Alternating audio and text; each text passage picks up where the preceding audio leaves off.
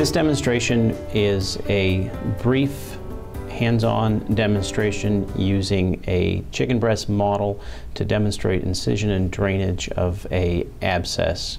We will be demonstrating the technique, some of the commonly used instruments, and discussing the indications and potential complications.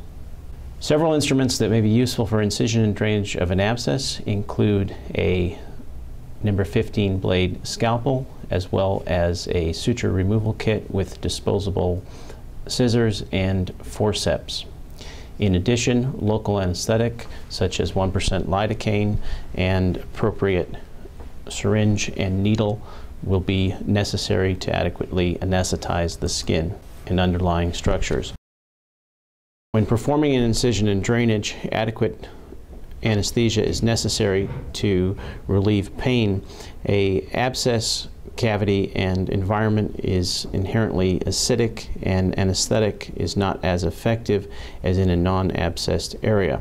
When performing an incision and drainage after adequate anesthesia has been achieved and the skin has been cleansed with an antimicrobial agent, an approximately 1 centimeter to a ½ centimeter incision is made at the pointing or most fluctuant area of the abscess. The fluid and pus is then expressed from the wound. The incision can be increased to adequately drain the abscess. It is more important that the incision in the skin and into the underlying subcutaneous space where the abscess has accumulated is of adequate size to produce drainage. Often it is indicated to place a small wick within the opening to prevent immediate reclosure of the skin, as reepithelialization can occur within 24 hours and the abscess can reaccumulate. Abscesses of long duration oftentimes have loculation or multiple pockets within the cavity. These will need to be broken up using a digit, or in this particular demonstration using a scissors and forceps.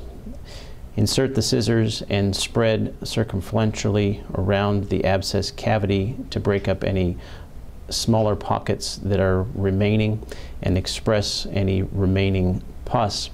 An abscess frequently occurs when a superficial skin infection extends into the subcutaneous space and begins to accumulate with neutrophils and bacterial debris.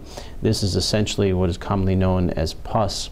Without adequate drainage of this space, the antibiotics that a patient may be placed on do not reach the area where the bacteria are growing, and the abscess can continue to extend and further propagate the infection.